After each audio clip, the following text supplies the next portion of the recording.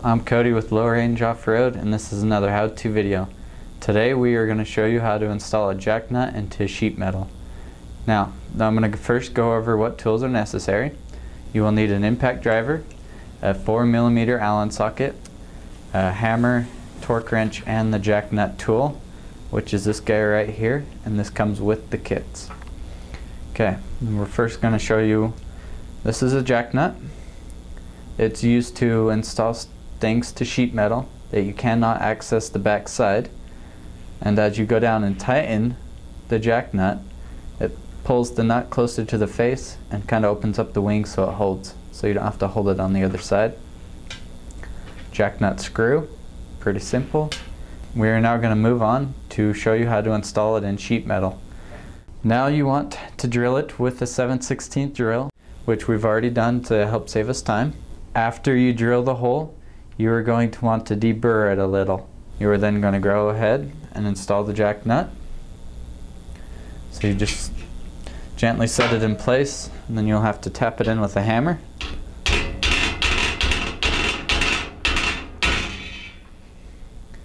And once you have it installed into the sheet metal, you are then going to grab your jack nut tool, run your screw through it.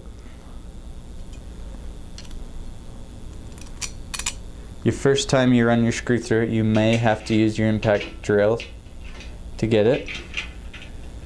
And go ahead and set it down flush with the jack nut. Screw down the screw.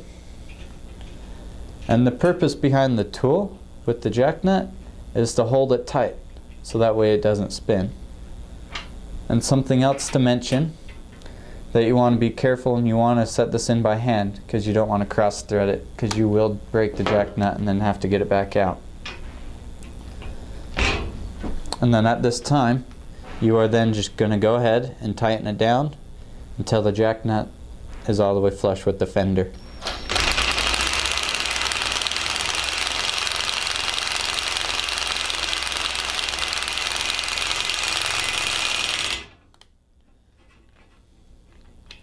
Okay.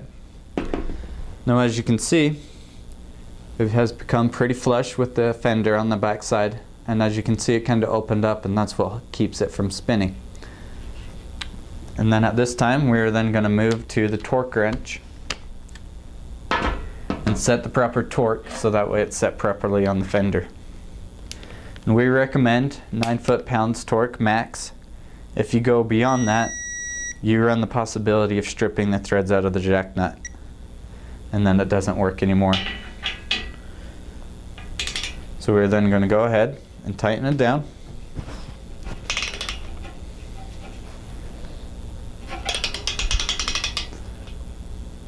Okay, we're at 6.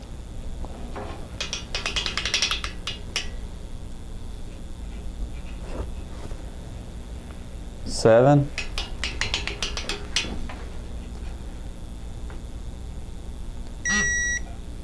So right there's 9 foot-pounds. And then after that, you can go ahead and remove your screw.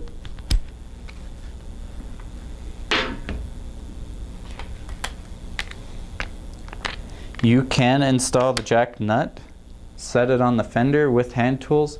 It just takes a little bit more time.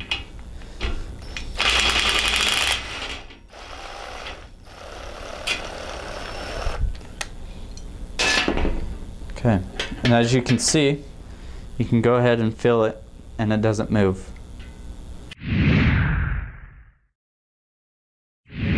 Today we will be testing how much strength the jack nut is that we use to install in fenders or sheet metal. As you can see here, we have a jack nut installed into this hood, and it's right on the other side of this black bracket, and we're just going to add weight to the hood until the jack nut fails. We're first going to start off with the leaf springs, and then move to the rotors, and then the shock coops.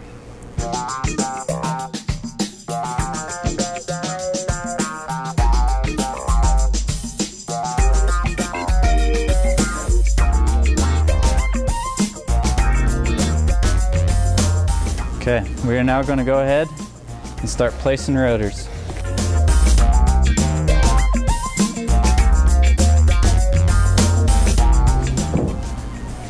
Okay, we are still pretty stable. So we're gonna go ahead and add some shock hoops on.